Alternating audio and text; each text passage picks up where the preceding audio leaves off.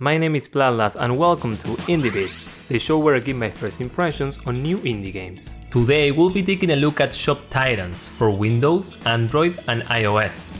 You take on the role of a shopkeeper, and as you can imagine, your main responsibility is to manage your own store, but there is a lot to it. There are several mechanics to handle, but the main one is using your materials like iron or wood, which are restored over time to craft items such as armor and weapons. You then place these items in different displays and sell them to customers that walk into your store. There is even an energy meter that can be used to haggle the price. It is also possible to acquire new furniture or upgrade your already owned ones and increase the size of the store itself. When crafting items, most of them just require the ones that are generated automatically, but some of them require special components. In order to get your hands in these components, you must make use of a different system in the game, which is questing. You start by choosing which heroes to hire to add to your party. You can then send them to gather a component of your choice, and even though you won't actually control them during their adventure, when they return you can claim the items that you requested as well as other loot like chests. As they complete quests, these heroes also level up and you can use the same items that you have for sale to improve their equipment.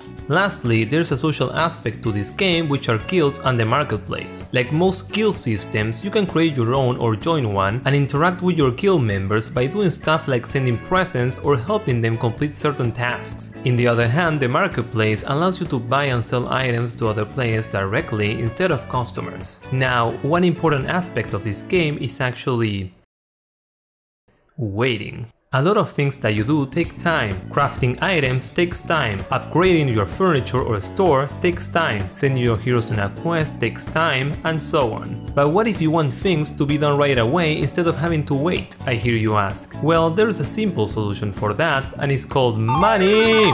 Using real money, you can buy a premium currency that's diamonds, which can be used in making any activity that takes time instantaneous, or buy pretty much anything from exclusive aesthetic items to things that shouldn't be available to you yet. But to be fair, the game is free to play and you're not forced to buy anything to progress. There are obviously things that you can do while you wait, and there is even a few methods to gain diamonds without paying, like quests and achievements. They don't give much, but it's something. I think the game is actually pretty good. It has good graphics and animations, solid user interface, a lot of mechanics and rewarding progression that makes it very addicting. But a less than ideal tutorial and so many microtransactions put a damper in the whole experience. Because of this, on my should you try it scale, I give it a score of